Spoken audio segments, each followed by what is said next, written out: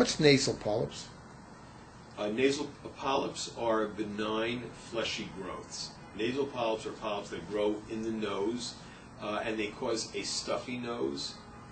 They can cause sinus infections. They can come from sinus infections. In fact, actually, in most cases, no one knows exactly what causes sinus polyps or nasal polyps. It used to be thought to be allergy, but we're not sure that allergy actually causes it.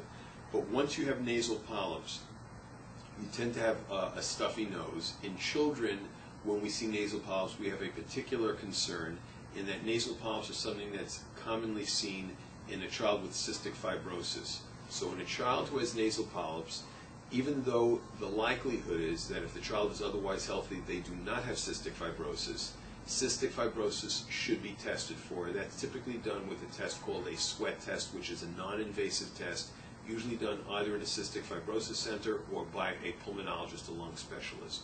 So just because a child has nasal polyps does not mean they have cystic fibrosis. It does mean, however, that it should be ruled out with a test. And frequently these children have chronic nasal obstruction, stuffy noses, runny noses, and sinus infections, and they have to be dealt with either medicine or possibly surgery.